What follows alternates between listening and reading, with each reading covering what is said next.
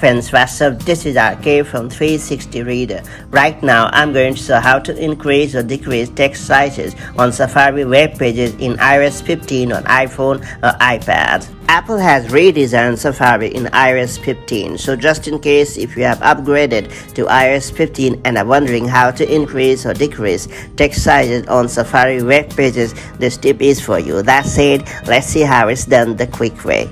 Before getting started, make sure you have subscribed our YouTube channel and also hit the bell icon so that you won't miss any update from 360 Reader.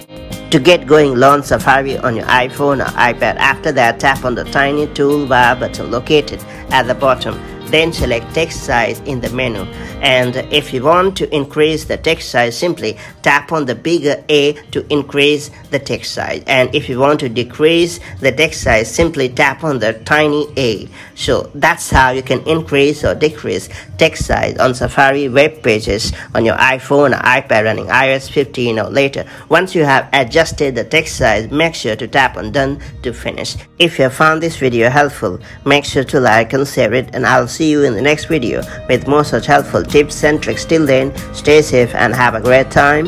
Bye bye.